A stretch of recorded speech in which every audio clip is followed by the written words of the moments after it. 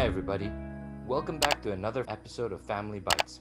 Today we're going to go through 5 high-impact research-backed study techniques. Okay, so let's get going. So first of all, for those who don't know, my name is Dr. Vincent and I'm a principal at Fairview International Schools, Malaysia. This is my campus, Fairview International School, Kuala Lumpur, where I'm the principal over there. All right, let's get going quickly, okay? So the 5 research-backed study techniques that you need to know about are 1. Pre-testing, spaced versus massed practice, self-quizzing, interleaving practice, paraphrasing, and reflecting. Now I'm going to go through these one by one, nice and slow, so you're going to be able to follow this real easy, okay?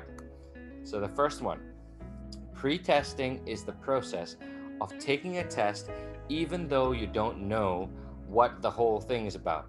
So let's say you're learning something about World War II, you take a test, and even though you're probably going to score really badly, it's okay, then you learn what you need to learn about World War II, and then you try and test again and you see what happens. Research tells us that pre-testing, even though you do really badly on the first test, improves achievement levels by 74% when compared to just studying alone. That's absolutely astounding. Okay. It also promotes a really healthy mindset of learning how to fail well and fail often and get comfortable with making mistakes. And understanding that mistakes don't mean that you're a bad person, it just means you made a mistake, and it's totally fine and it's a part of life. The second really important technique is called spaced practice. Now, most of us, what we do, like Julie over here on the left, we do this massive long hour sessions where we really jam everything together. But what science tells us is spacing practice out over a period of time is far more effective than one giant concentrated practice. So if you're like me, and I've got this really bad habit where I like to cram things right at the end because I procrastinate or I don't manage my time really well, then this is a really good opportunity for you to change the way that you learn. So space it out over a couple of days and small bites, so you don't cram everything at one go. Now this requires some organization, but it's not too hard.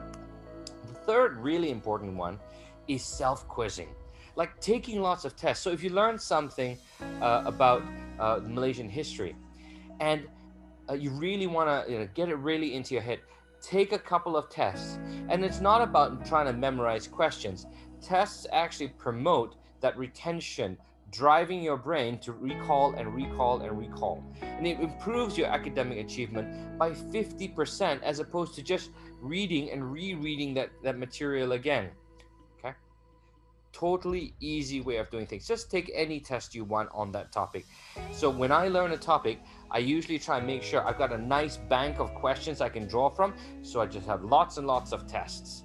And I practice that way, and my retention is way higher. Another little tip for you guys, you can have your friend quiz you as well, and that's also a form of quizzing. Interleaving practice. Now don't worry about this one. This one's it's a big word, but it's really easy. So if you've got one concept, and let's say it's a math concept, don't just repeat the same question that practices that concept again and again and again. Well, yeah, most people think that you get mastery over that, but actually after a while, you lose that. So just like spaced practice, we like to space it out a little bit, and interleaving is mixing it up with other concepts that require you to use your brain, but using the same context.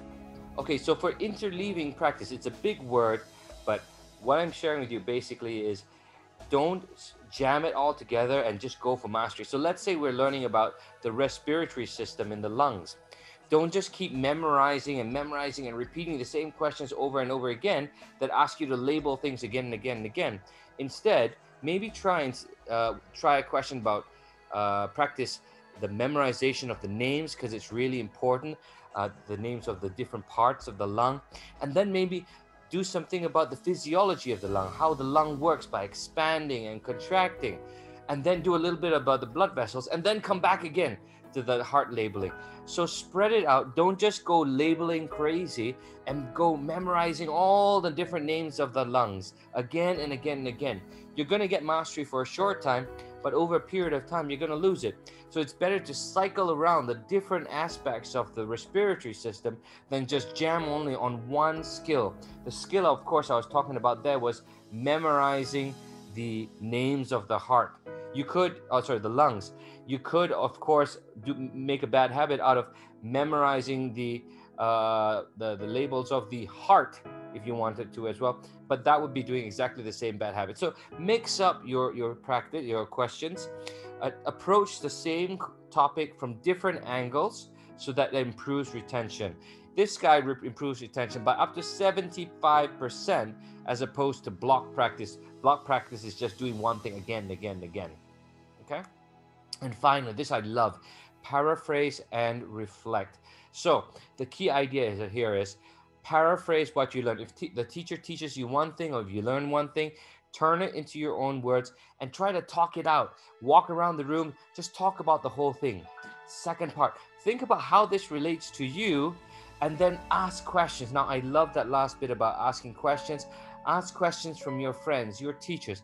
Ask questions from absolutely anybody. Send a message to somebody on social media. Find an important author or a good researcher or a doctor and just blossom questions and find out. When you ask questions, you really dig into that topic and you dig that curiosity and you exercise those muscles in your head.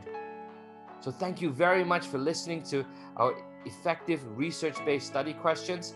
What I'd like to share with you is, if you're a Fairview student, you already use all of these things inside your classroom.